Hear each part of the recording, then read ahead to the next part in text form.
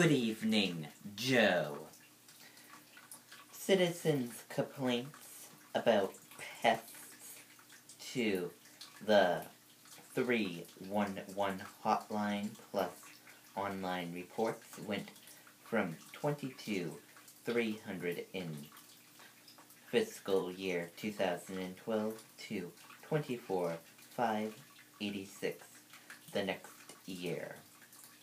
City Comptroller Scott Steger said Sunday.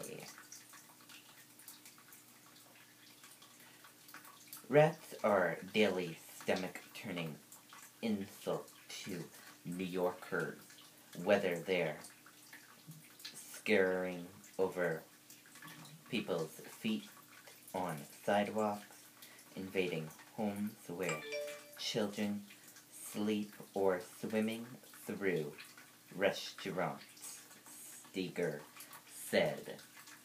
Steger said an audit conducted by his office found that the City Department of Health and Mental Hygiene isn't managing its pest control program effectively. The audit said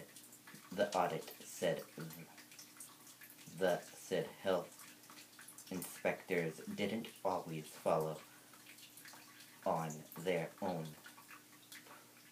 protocols, and in 160 cases, no filed inspection was conducted.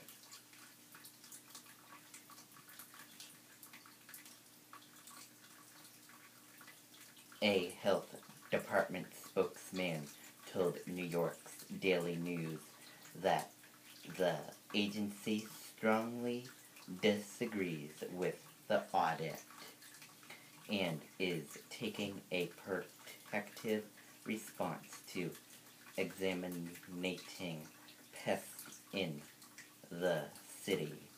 Phone and email messages from the Associated Press requesting comment were not immediately returned on Sunday.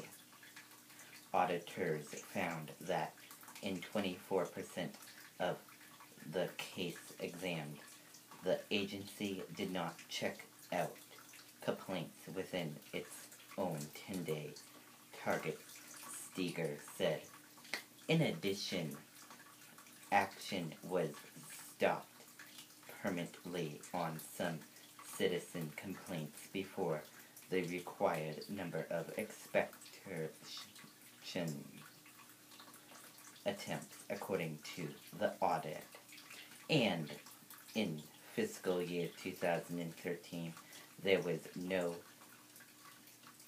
induction that attempts were conducted in 44% of 386 instances where inspectors requested cleanup services. The comptroller also reported that the department failed to notify some property owners about city orders to eliminate rodent conditions, increasing the risk that rat infections could spread through a neighborhood. The comptroller's office recommended that the health department identify complaints that have been pending a long time, ensure complaints are not closed after only one failed attempt to gain access to a site, and make sure problems in the field have been dealt with effectively and completely. Reporting live here in the studio, I'm Riley King for WABC Eyewitness News. Joe, back over to you.